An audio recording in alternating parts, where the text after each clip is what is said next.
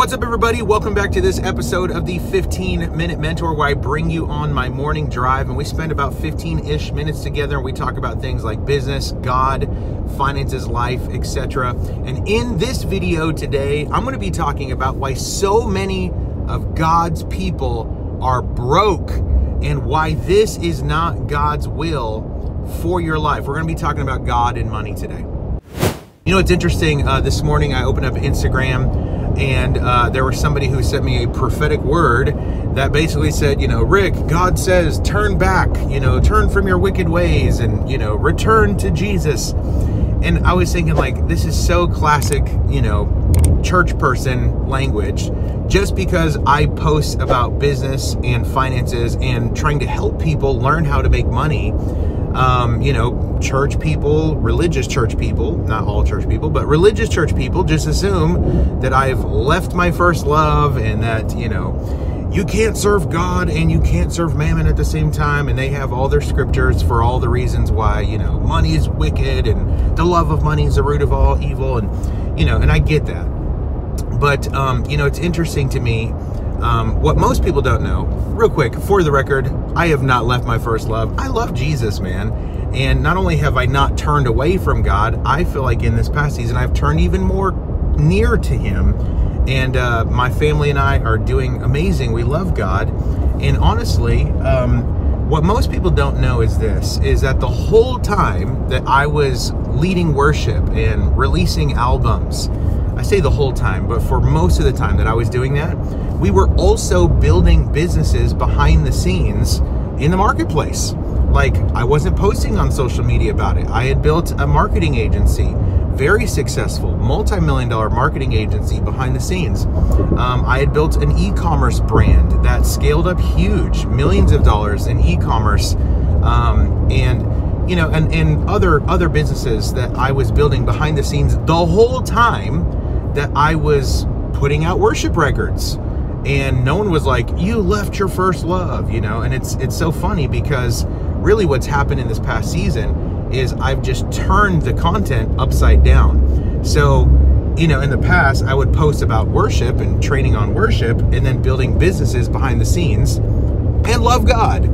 And now I'm posting about business and finances and doing worship behind the scenes and still love God. And people are like, oh, you post about business now, you talk about money, return to your first love, turn from your wicked ways. It's just classic religious church people mindset. And the problem, let me say it like this, the difference between the church mindset and kingdom mindset is that church people are very religious when it comes to finances, when it comes to prosperity, when it comes to abundance. And in some regards, I understand where they're coming from because there's been so much perversion around the idea of abundance, prosperity, finances, etc. In the church. There's been a lot of perversion around that idea, but you know, we can't allow religious past bad experiences to hold us back from what I believe God desires for His people, and that is a kingdom mindset. And the kingdom mindset is this. Deuteronomy 8:18 says, remember the Lord, it is He who gives you the power to create wealth. Now, I talk about this a number of times, but if you're new around here, one thing that I always talk about is the idea that for whatever reason, church people, out of one side of their mouth, and by the way, I'm not bitter at the church. I is a church people, okay?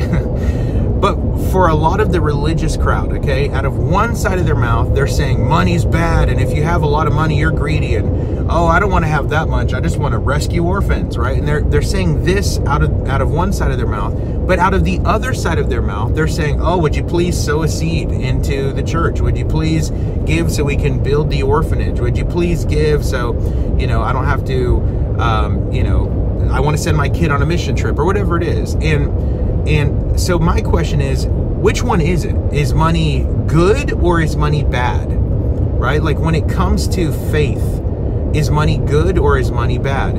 And, you know, some religious people would say like, oh, money's bad, but please give us an offering. And some uninformed people would say, well, money's neutral. It's not good or bad.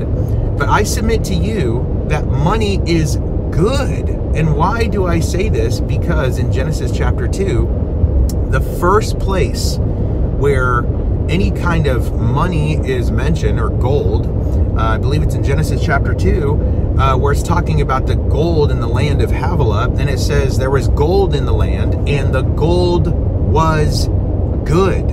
In fact, it's really interesting because there are 8 things that God called good in the very, very beginning. He said, you know, creation's good, and, you know, sunshine is good, and, you know, animals, this is good. And of course he said, man and woman, this is very good. And that was the 7th thing that he called good. But the 8th thing that God called good was gold. So it's interesting that, like, church people, and honestly, it just comes down to the point, like, you know, I think a lot of religion has got into the church to where church people are so confused about money, right? They're like, oh, money's not that big of a deal. Like, we don't serve money, we serve God. Of course. But for you religious peeps who are like, oh, money's wicked and we don't want a bunch of money, we just want enough money. Okay, for all of you who say that money's not that big of a deal or it's not that important, are the same people who literally go to a job 40 to 50 hours a week for 40 or 50 years. That's like a humongous chunk of their lives. They're going to their job to make a little bit of money just so they can live. But, oh, money's not that important.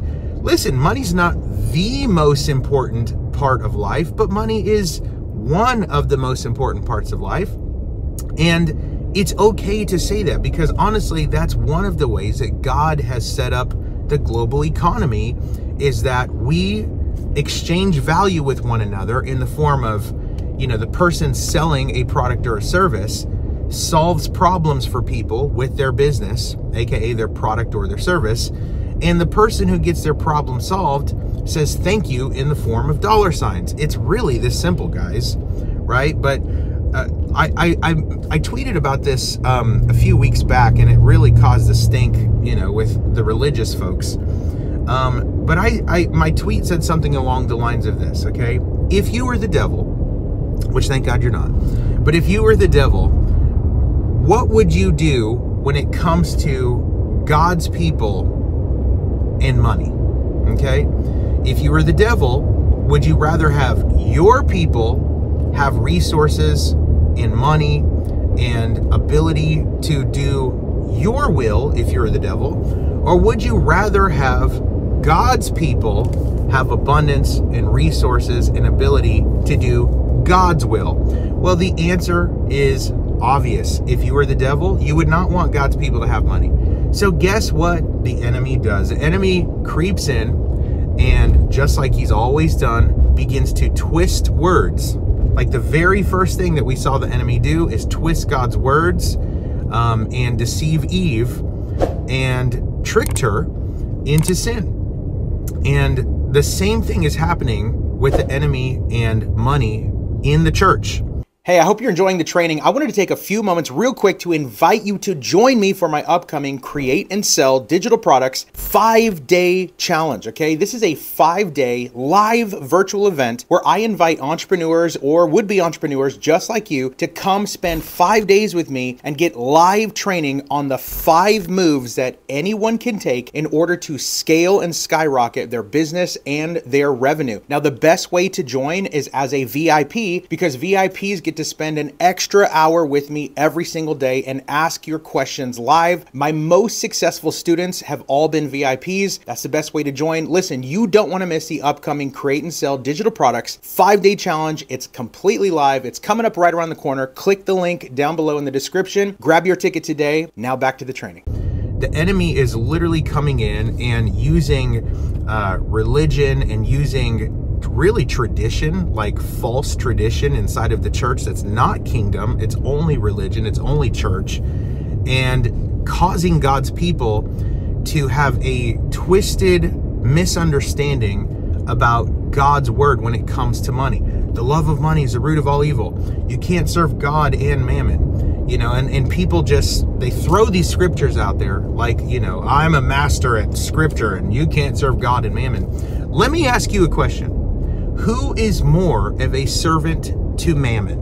Okay, is it the ethical business owner who has ethically and morally worked to build a business that solves problems for people, aka that serves people on a high level, and that person makes so much money that they can go on vacation whenever they want, they can give however they want to give, they're never stressed about money, and they're able to do all that God has called them to do without blinking because they have the resources to do it.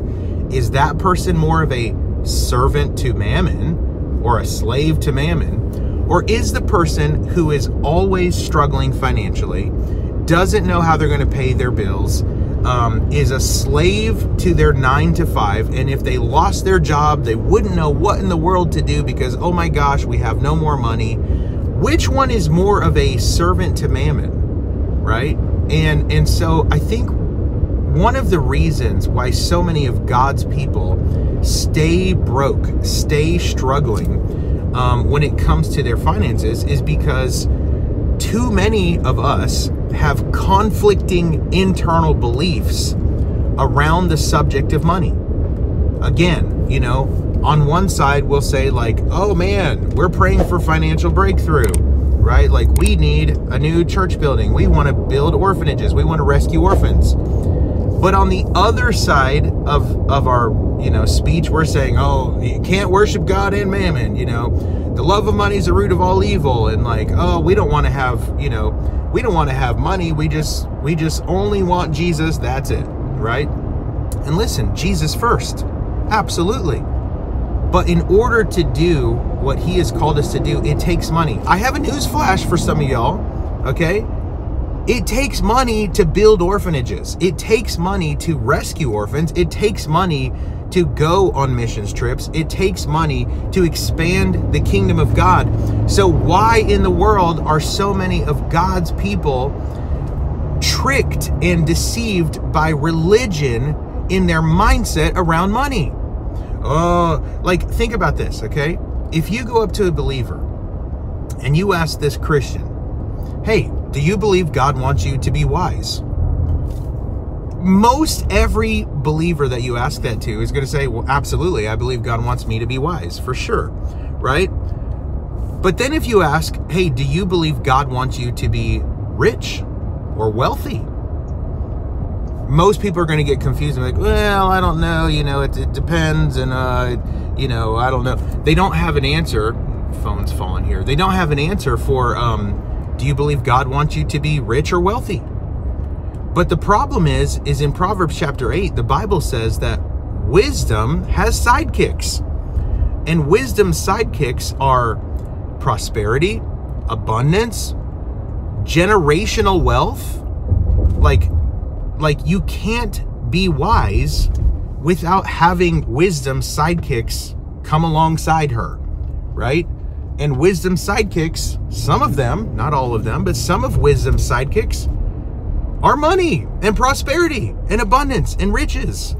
So do you believe God wants you to be wise? Absolutely. Do you believe God wants you to be rich? I don't know, maybe. Because people are just confused about what God says about money, about finances, about abundance, about prosperity.